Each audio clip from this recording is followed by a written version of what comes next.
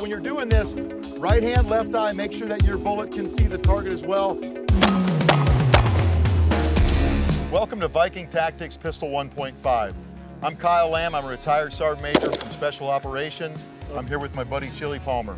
Also retired from Special Operations, did 25 years in the U.S. Army, worked with Kyle since 1997.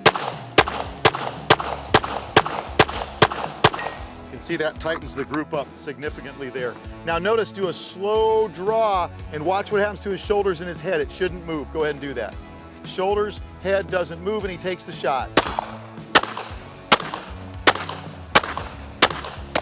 We both got extensive background as assaulters and as snipers. We're going to try to educate you a little bit on advanced pistol techniques. Enjoy the ride.